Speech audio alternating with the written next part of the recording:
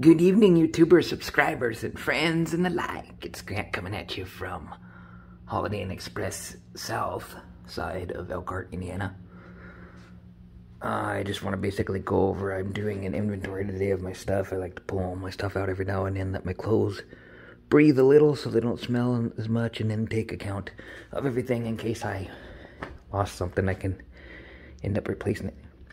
But as I was doing inventory, I decided I should show you everything that I carry along with me and make a video about it. In case you're looking into getting into RV transport, and give you ideas of what you should maybe decide to pack along with you. So I'll start out with electric shaver.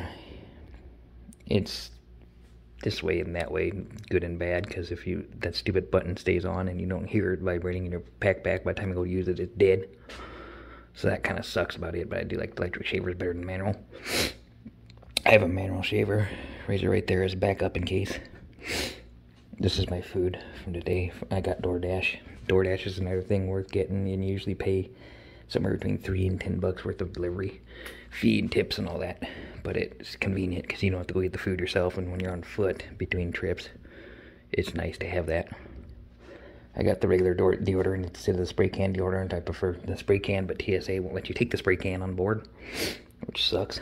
I might have to try to find something that's a small spray can or something that maybe they'll let you. My glasses cleaner, I have 3 prescription glasses. One is photo gray, and it changes the color of the lens out in the sun, but you can't drive with that because behind the windshield it won't change. Then I have one that's a regular pair that doesn't have any kind of shade, and then I have one that's whole time, all the time sunglasses prescription, and I rotate between those 3, and they're all the same prescription, so I don't screw my eyes up. I got them all at the same time, and that's what I use when I'm driving. Rest of the time I don't ever use glasses, so I just got some cheap all cover glasses for the when you walking out and about trying to catch a bus and everything else. So during the daytime when you're out on foot, I have something that covers my eyes full all the way around instead of just the lens part.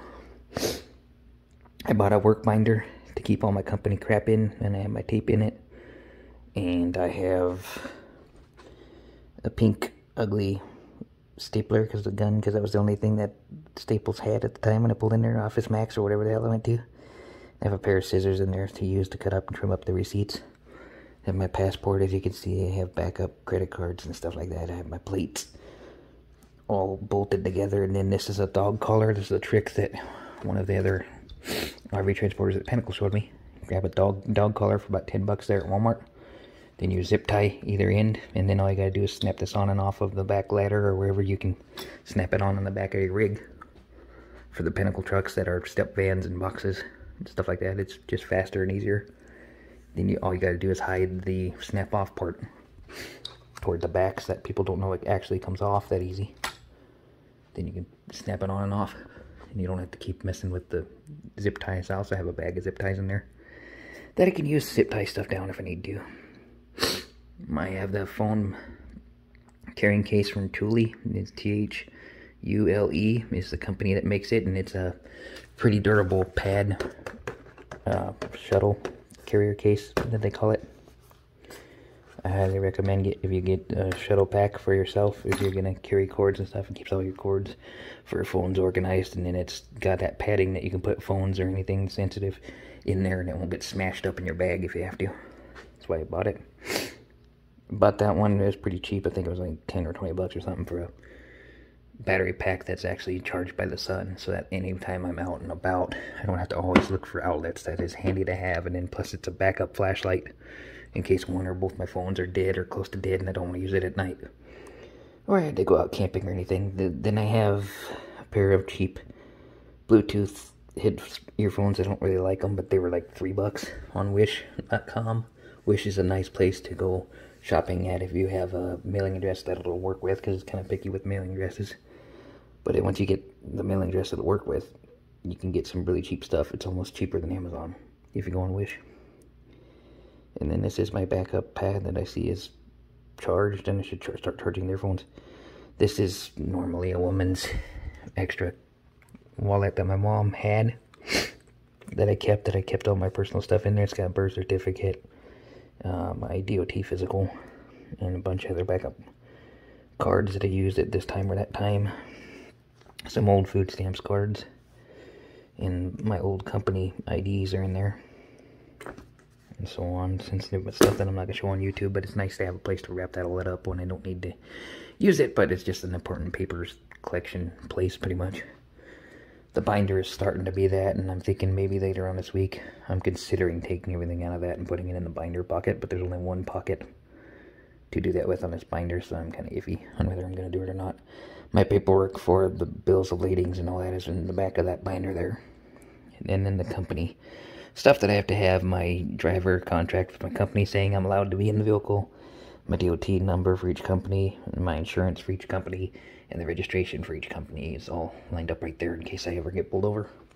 I'm going to eventually buy different colored folders for different companies so I can just take whatever folder out that I'm using and put it underneath the display for the front license plate that I put in the windshield. And then that way if I ever get pulled over, I just have the one company and the one license plate ready to go. DOT officers don't need to know that I'm running for more than one company as far as that's concerned, if I ever got pulled over for anything. My stocking cap and some baseball caps. That one is kind of an ugly, homeless looking stocking cap, but my mom gave it to me, and by God, that's like the warmest stocking cap I've ever worn in my life. I cannot believe how warm that actually, how much heat that saves from your body and keeps in the hat. It's warmer than the brand name North Face hat that I have. But I keep both. Sometimes when I need just for looks, I wear that one. And if I was camping outside, if I had to camp outside and not spend the money on a hotel or something, I would be wearing that one at night. These are neck gaiters that you can use as masks and about anywhere you go. Sometimes you have to have a regular mask. That's just a pair of I think it's woman's gloves, finger gloves or whatever, but I just keep them for the same reason I keep that hat, in case I ever need gloves, regular gloves. That's my money belt. Don't have any money in it right now, but as you can see, it's got a zipper. You could fold up money and put it in there. If you got 100, you could probably carry like $1,000 worth of cash on you. I wouldn't suggest that, but I'm just saying you could. If you had 20s, you could carry about 200 worth in there in space around on your belt. You can see the zipper there. These are a damn good pair of Army PTI or PT physical training shorts. They work as my swimming trunks because they dry off. I don't know what material they're made out of, but they dry off pretty dang quickly. So they make for a nice pair of swimming trunks for something that you have to get wet all the time. I might use the hot tub here at the hotel and go do that. That's what I have it for. When I get done with this video, I might do that. This is my nameless fleece jacket that I got from REI a while back. I'm going to keep this one as kind of more of a backup, and then I'm going to use it on the L train in Chicago and places where you don't want to advertise that you have money. You know, it'll be decent enough looking, but not being name brand stuff that advertises that I have money. Because there are places like the L train in Chicago, you really don't want to advertise that. You can get robbed. It's pretty rough.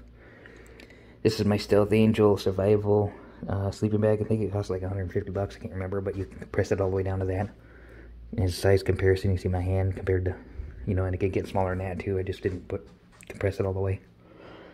I always carry a pair of flip-flops because they come in handy both for when you're driving and getting in and out of the van all the time to fuel up and everything. It's just easier to have flip-flops. And then when you go to use those swimming trunks in the hot tub, stuff like that, it's nice to have flip-flops instead of shoes.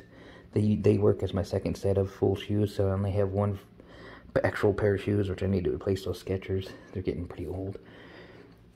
You know, it could stand to have some new ones with some nice gel insoles in them. But anyway, I just have these two for footwear. The idea being that if I were to lose my shoes somewhere or something broke, I'd at least have something I could wear. But then these are lightweight that I can pack in a backpack that aren't not the full weight of a regular shoe. And that's why I keep those two. Now on this side, I bought a brand new 80 Bauer bag the other day. That's an actual, it's a 38 liter. And it has a name brand on it, as you can see, but not very visible. And it's got the padding that I need to be able to make that bag versatile enough to be able to check it under a bus or check it into a plane and not have to worry about it as much as my nice stowaway bags. I have this nice set here, but for $20 they're a bag, they're a decent value. but I worry about the material tearing if I were to go to check it. And this way I can stuff everything in that and I don't have to worry as much. This bag also is very versatile and multi-purpose because you can actually put those straps, tuck them back into here and zip the thing shut, and there's an arm strap in there that you can make this into a duffel. So it can be a backpack, a duffel, or technically a suitcase with handles on each side of the bag. You know, you gotta think of these things as you're traveling.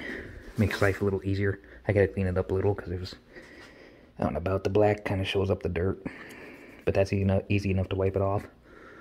But I decided to buy that the other day because Eddie Bauer had a sale during Memorial Day, and I walked out with about $700 worth of stuff, and I only paid about $300 worth of Eddie Bauer. So I think I got a pretty good deal on it. But anyway, this is the backpack that's a stowaway, folds up into its own pocket, as you can see. That's the duffel that's a stowaway, and that's a day pack that's a stowaway. Then I have the old day pack there. And for right now, I'm just going to put everything in there, I think, and not use these bags for the moment. But these are backup bags in case, like, I need to grab food from someplace.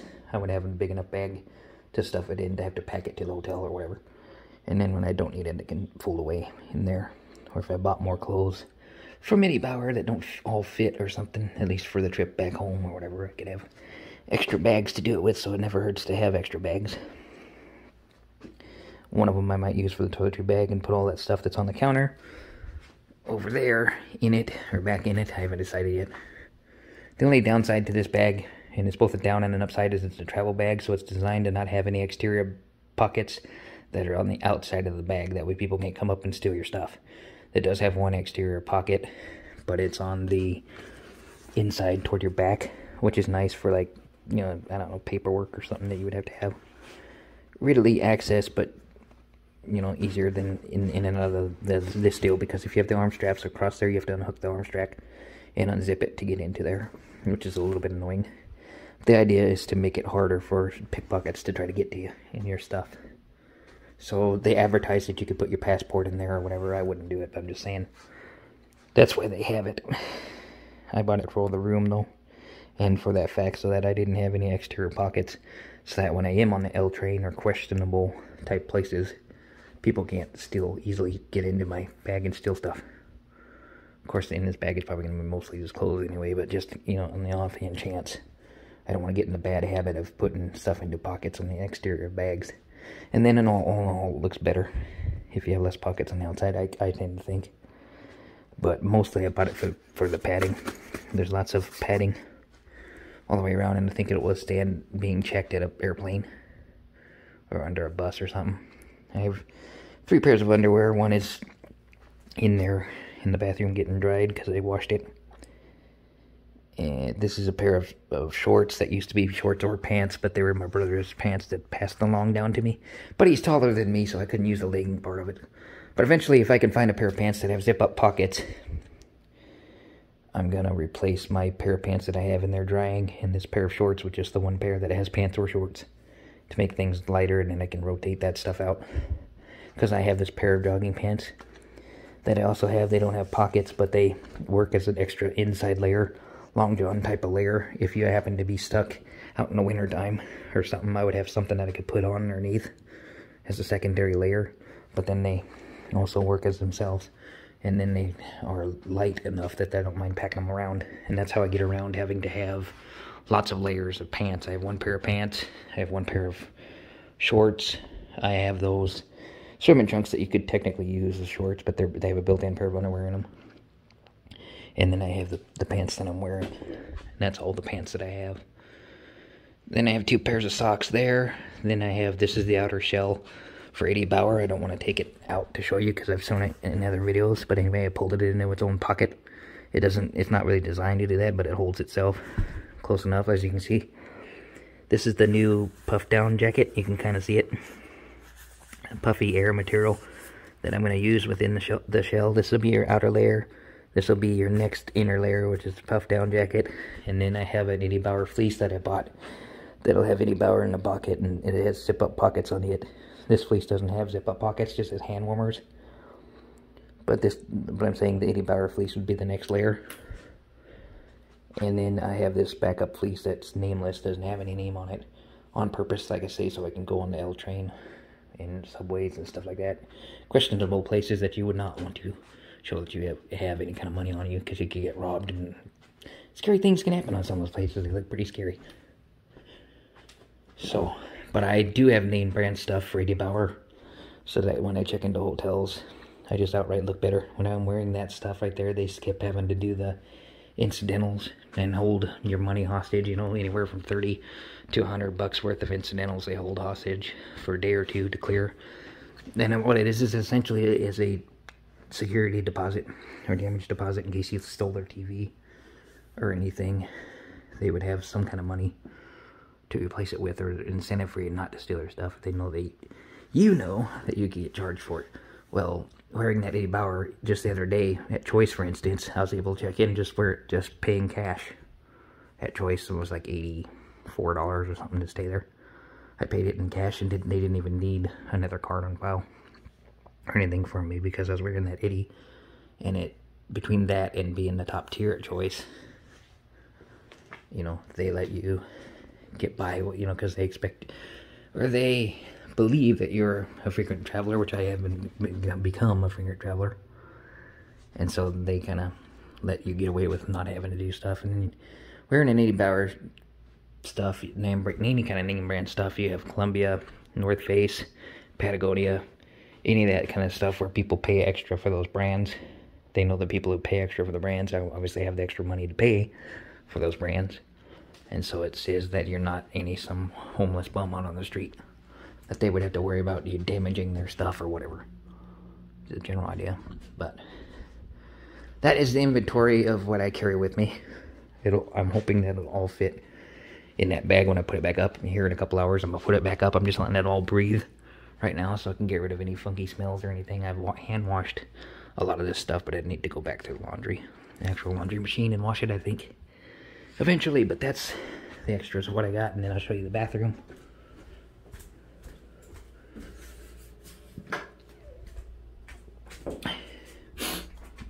I missed the one sock, so one sock didn't get washed, but it didn't smell that bad anyway. But I've been on the bus a couple days with this stuff, so I was hand washing it all to wash the bus smell off. But anyway, basically there's my back pair of pants, another underwear, socks, and then my black shirt I was wearing the other day, or blue shirt, I should say. And it's all drying because I washed it in the bathtub. Cheap, easy way to do it.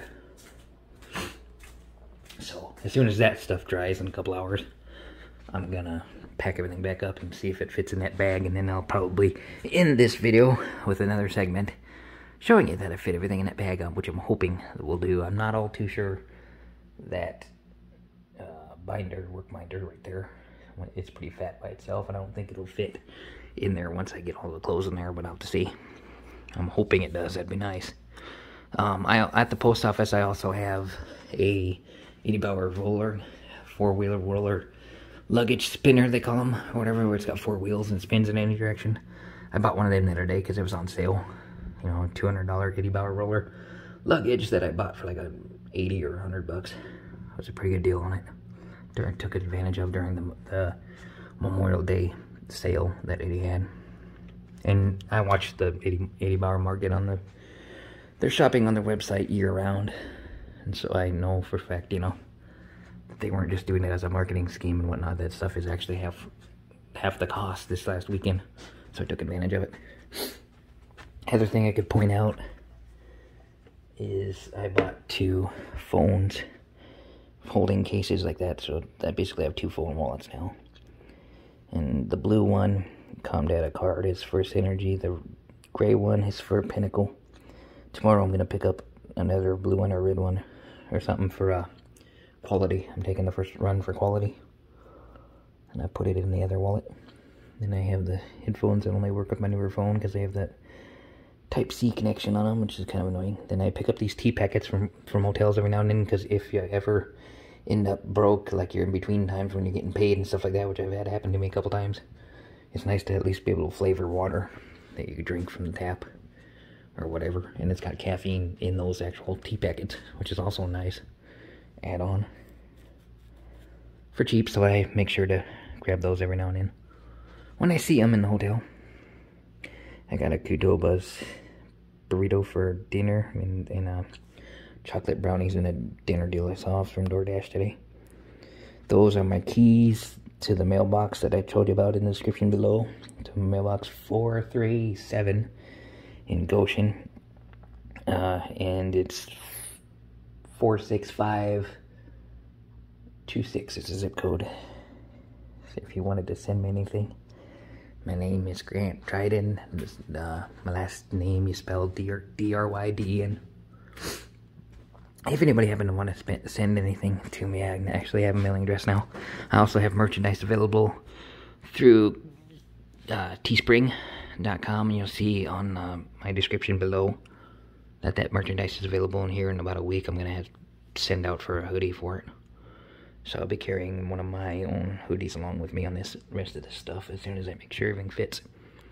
Then I'm going to get that 4-wheel spinner, like I said, from Eddie Bauer on the mail when it shows up. And my other fleece hoodie from Eddie Bauer when it shows up. I had to order those both online because the store didn't have it. The store only had a pullover fleece that didn't have pockets. And I want to get everything that I have to have zippered pockets. That way, push came to shove, and I had to, some reason or another, get rid of my bags or somebody stole stuff or whatever, and have a way to pack stuff on zippered pockets on me. And then I'm thinking about in the future maybe doing a little more Frontier Airlines because they're cheap. But the thing about Frontier is they pretty much charge you in the back end by doing checked bag charges and carry-on bag charges. But if I took short trips like I'm planning to do this week, 500-mile-a-day trips, it'd be much easier and cheaper to fly back faster on Frontier if I'm not carrying many bags. The idea being is I might buy a $45 a month storage shed, stuff all my clothes and bags and that when I know I'm taking a short run. Take the short run for 500 miles for one day. For quality, tomorrow I'm doing a 500-mile run up to Twin Cities. Well, it's a little more than that, it's like 530. And then Thursday, after I get back, I'm going to be doing another 499-mile short run for Pinnacle down to Missouri. And both those times I could fly back for way cheaper on Frontier if I got rid of the bags. However, I haven't gotten the storage yet, so I might get the storage on Thursday because they offered a free month of storage and then $45 for the second month. But I'm looking into whether or not that is by contract. They have to sign, for 6 months worth of contract or a year or whatever, or if it's month-by-month pay. If it's month-by-month pay, I'll get one. If it's a 6-month deal, I'm probably not going to get one because I don't need it in storage for more than probably a couple months just to store this extra winter stuff. It's lightweight, yeah, but like I say, if I could do these short, and whenever I do these short trips, I don't need to take all that with me. So I could literally layer up in a basic layer and have a coat with me and whatnot, and then fly back on Frontier for way cheaper. Frontier sometimes even has like $50 tickets for halfway across the country from Denver to Chicago for like 50 or 40 bucks. Way cheaper and faster to get back. But the problem is, if you have a bag or a couple bags, they charge you 30 or 45 bucks each bag. I've seen it times where your bag almost costs more than a ticket. So I'm just saying, in terms of trying to be cheaper. This one time, I looked at Delta versus, I think it was Delta versus Frontier. Delta had it for $222 and gave you a free bag, one checked and one carry-on free, I think, or something. And Frontier had it for $173 and then charged the bags by the time you get done paying the bags and whatever seating arrangement that you want, because I usually try to buy the seating arrangement that has more leg room. By the time you do all that, it's going to cost way more than the Delta would have cost, and Delta has more leg room provided also. So, sometimes it's just worth it not to have a bag. But I like having stuff, though, too, so I might end up paying $45 for 2 months, which is not bad, $23 a month, roughly, to be able to store that stuff so I don't have to pack it with me. And then I can just go there and change clothes and go again on the shorter trips. And then I'm also looking into taking some longer trips into Canada and into Alaska, just so I'm driving newer roads, so I'm getting that set up. But I was supposed to do Indiana Transport right now, today, but they messed up and didn't put me on their orientation. And I have Classic Transport next Monday and Tuesday, so that's why I'm taking 2 short trips this week, because I pretty much can't do nothing on that following Monday because I have to be back in Elkhart on Monday for Classic, and I'm hoping Classic doesn't screw theirs up. But basically, I've just decided I'm going to stick, I think, with just those 4 companies: Classic, Quality, Synergy, and Pinnacle for now. And I might add Indiana or Horizon in a month. But I want to take a few longer trips, go out to Alaska for that 3,000-mile trip, because that is 3,086 miles from Synergy in Goshen to Anchorage, Alaska, and it pays just under that. It's like $3,000 and then they take a little bit of escrow out of that too, but the fuel mileage I would guess and the escrow and everything will be $1,000, but then I should be able to walk home with, or not walk home literally, but go home with $2,000 worth of profit, depending on, you know, the plane trip back and everything. Probably end up with like $1,500 for that 6-day trip, which is not bad. So I'm thinking about doing that, or go down to Canada, which is about half the distance, you know, 1,500, 2,000 miles, stuff like that, because it just works out better in the long run if I stay in a unit for 3 or 4 days, and then only have to get a hotel for a day or 2, and that way I can avoid having to go camp out on the street, or, you know, because my choices are that, or, you know, spend money on hotels. I'm also looking into Red Roof Inn, depending on if they got a discount for Synergy and stuff. I might start using it while I'm here in Elkhart, just because it's cheaper and it's located conveniently right next to where the Greyhound bus drops off in Elkhart. That way, at the end of the day, I can just go right across the street and go to it. They have a rewards program. It's not the greatest, but they do have one that they add up. The more stays you stay, you get to stay free whenever now and then or something. So I'm thinking about doing that at least for when I'm locally here in Elkhart, for the trips back, to kind of save a little more money. But I like this job. And there's enough variety and flexibility, and I can do whatever I want with whatever I want, as long as I can afford it. I'm just giving you one last look at all the stuff I pack, which looks like a lot of stuff, but when you get it all in the bags, it's pretty easy. I think what I'm might do is put all of that into one bag. Everything that's not clothes in one bag. Probably that backpack, that stowaway backpack. And then everything that's closed into that black bag as soon as my stuff in the bathroom gets dry. And then try and stuff it all in the backpack, or I mean in the black bag, including that other backpack that's a stowaway backpack. Stuff it there on top and hope it all fits in there. And then it'd be easier if I have to go get anything, and you just go right out the top of that bag and get the backpack out and get what you need. So there's pluses and minuses to buying that bag that I bought. It was like $200, but like I say, I got it on sale for like $80 or $100. The plus being that when you're traveling, people can't jack stuff from you. Pickpockets can't get to it because they don't have outside pockets. But then at the same time, a little bit annoying because you got to get in to it to get to something like that you need for 5 seconds, like glasses or your passport or whatever. So, but I figure I bought the coats that have zip-up pockets and stuff like that, so I can put the stuff that I would need for that day in my coat if I'm wearing a coat, or on the zippered pocket side of my pants, and then not have to get into the bag. The bag life is getting to me a little bit, I will say. And then I'm starting to think I have a bag addiction too, just based off of that. Not that I don't even need all those bags, but they come in handy every now and then when you gotta pack food or you gotta go do laundry. You can put laundry in one bag, or a day pack and go around in town exploring someplace or something if you're somewhere. You don't want to pack all your stuff with you, but you want to pack your sensitive stuff with you, like your passport and your cards and your glasses and stuff like that, so people don't steal them, like your housekeeping and whatnot. You don't want to leave them at the hotel. You can take the day pack, put everything in that you need in the day pack, and go. So it's nice to have an option versus having no option. I just thought I would show you everything that I have and what I'm doing, for those of you who are RV transporting, so that you get an idea of what all you might want to pack along with you. And some people will be even less than me, some people will be more than me. There's some people out there that are more than me with the roll bag and that bag on top of it and everything. I kind of tend to think once I get my roller spinner, I ought to be able to put all my clothes in it, and then I'm going to use that black bag on top like that.